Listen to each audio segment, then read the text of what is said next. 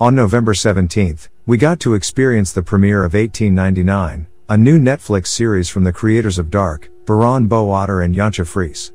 Even though the series just got released, we have some questions that still need to be answered. And unfortunately, we won't get those answers, most likely, until they release a second season, which is obviously coming based on how this season ended. Here's the thing. Just because we don't have some of those answers, doesn't mean that we can't do some theories of our own. One thing that kept our minds wondering was Henry, Maura's father, and Elliot's grandfather.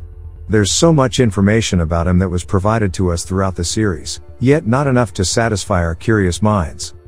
Therefore, on today's video we will be looking at this interesting character and who he really is in this series.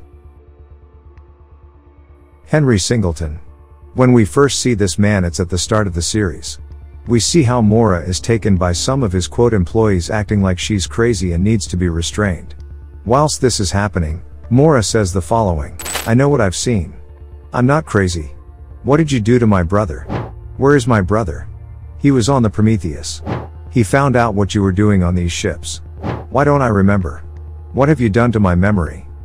Afterwards she screams once again that she isn't crazy. The thing is, when all of this is happening, Henry is just shown to us as a silhouette. It isn't until that final scream that comes from Maura that Henry steps out of the shadows and we see his face, only to have him whisper "wake up" and everything shifting to the Kerberos ship where Maura wakes up. From there we are led to believe that he is the one responsible for everything that's happening on the ship. Even though we don't see him physically, on the end of the second episode we see that the passengers of the Kerberos are being watched on multiple TV screens. Which of course helps with our perception of the character, making us believe he is the villain of the story. We get to see him once more in the 5th episode of the series. The thing is, we get to see him exactly as we saw him in the first episode. All of this because of Maura's dream. That is until the end of this episode when he receives a message from the first mate of the Kerberos. In this moment we get to see that he has an interest in Elliot. It is no secret that the reason behind this interest is because of the pyramid that the boy is carrying everywhere and that in multiple occasions he tries to give to Maura. By the next episode we know that her father also owns the building where she keeps getting dragged and getting her memory erased. But the worst is yet to come when it comes to this building. When Ake and Maura get to the building she explains that it's a mental hospital. She also explains that her father built that for her mother and that she was the only one that he would ever show affection to. Maura also explained that her mother had 2 children, her brother and herself. And that with each birth she became less and less of who she used to be. That at first, she just started to forget things and that then she started to forget their names.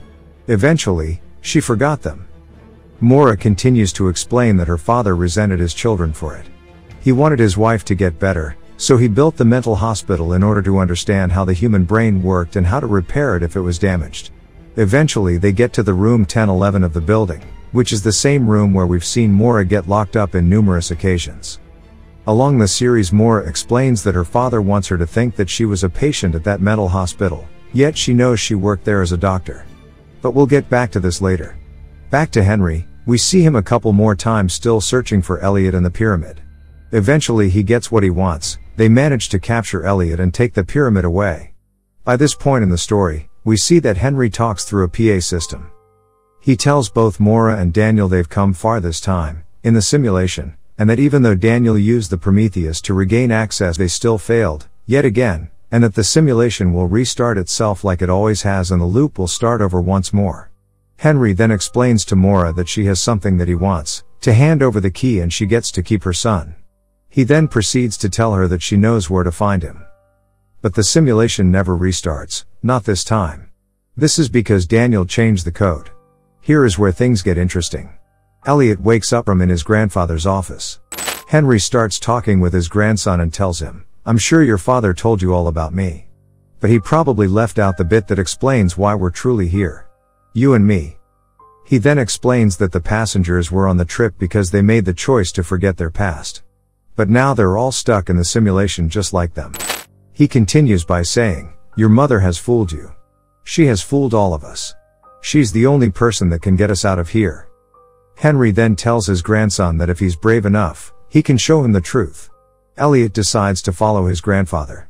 Henry then continues by saying that our brain is a very complicated construct and that as much as we try to forget the things we don't want to remember, we will never be able to delete them entirely. That's because they're part of who we are.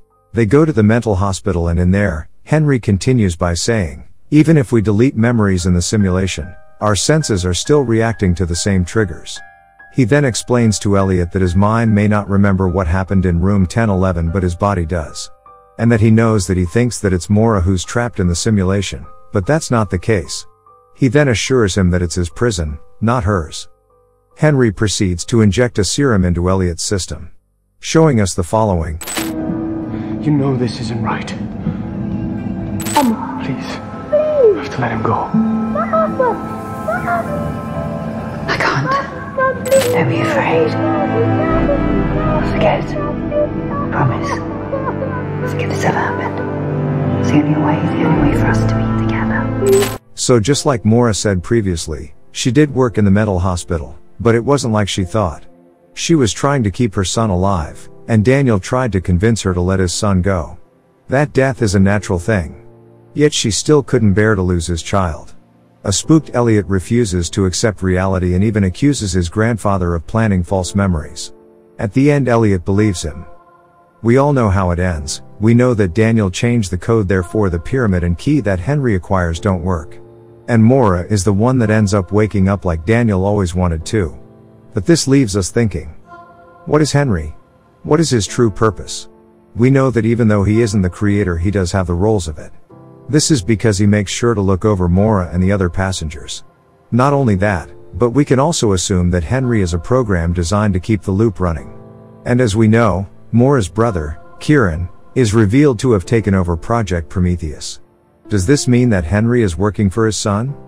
No matter how you interpret Henry, it seems like Maura and Kieran think of him as an antagonist, based on what Maura explained to Ake in the mental hospital. If Henry exists in Maura's mind only, in real life, he must have been an oppressive force. If Henry is a program created by Kieran to torment Maura, then maybe in real life, he did the same to Kieran and preferred Maura over him.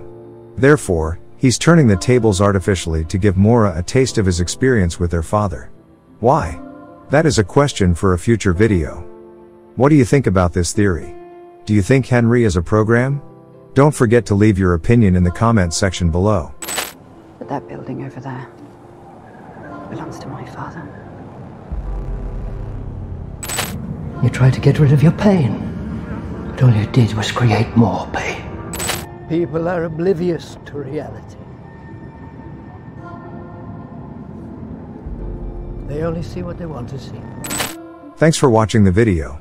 And remember that if you enjoyed this video, don't forget to subscribe and hit the notification icon so you won't miss any upcoming videos. This has been All Around.